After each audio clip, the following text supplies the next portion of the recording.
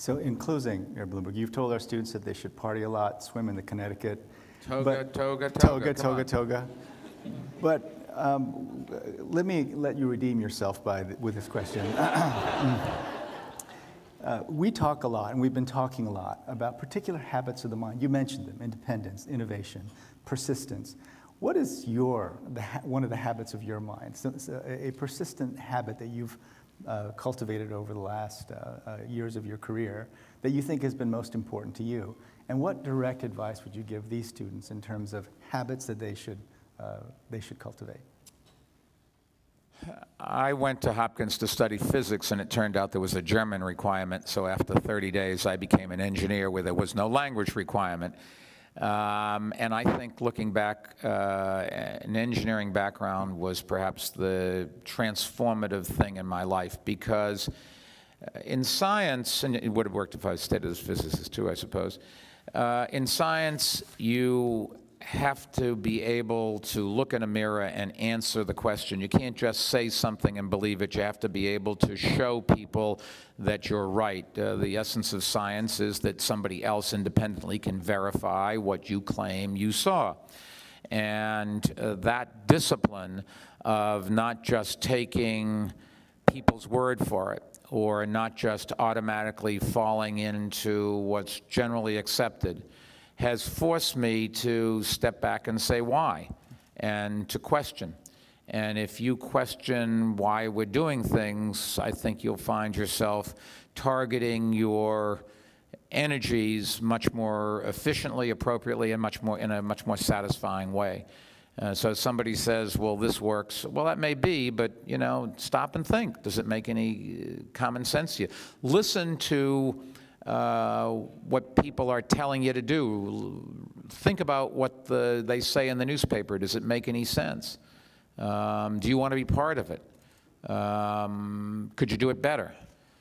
So it's that mental discipline of questioning, which I guess is the scientific method, you could call it.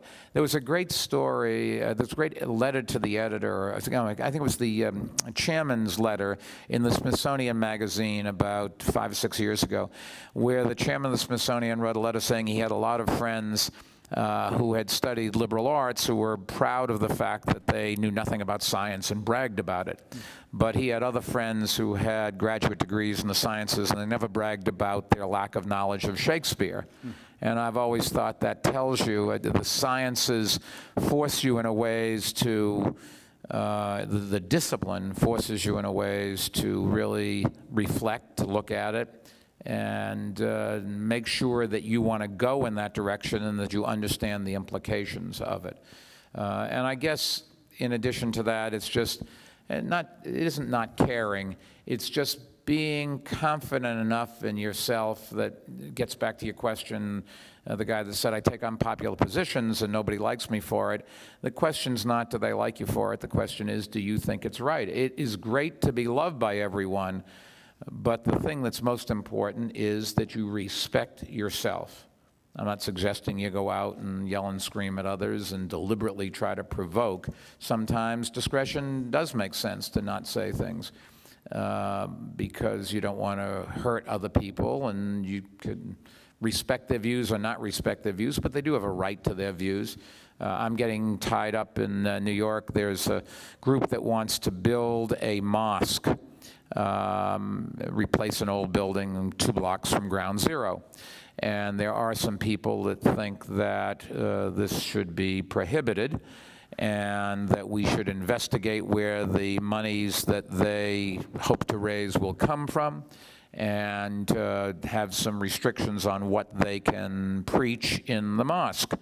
And I have said so many times, I'm getting tired of it. I'm not winning a lot of friends in doing so, but I just think it is the most outrageous thing that anybody could suggest. Here we have 9/11, the actual site where some people felt that our freedoms to practice our religion were so abhorrent to them, they were willing to take 3,000 people in their own lives. If there's any place that we should be proud to show the world that we are an open country and an open city, if somebody wants to practice their religion, whatever that religion is, they should have the right to do it.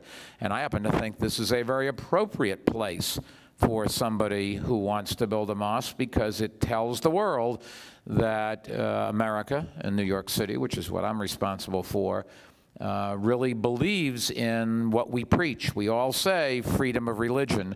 Well, it's not just freedom of your religion, it's freedom of everybody's religion. And I don't think this country wants to go in a direction of questioning. A lot of people that didn't applaud, if you'll notice. I happen to feel very strongly that those values that I was taught in Civics 101, 102, that my parents taught me, if you want freedoms, you've got to give other people their freedoms. And this is a perfect example of standing up. And those people that died on 9/11 actually died so that we can, and the people I talked about going overseas and fighting and dying for us, they're doing that so that we can practice our religion. And if you care about religion, you should make sure that the government doesn't get involved in religion. Mayor Bloomberg, thank you so much.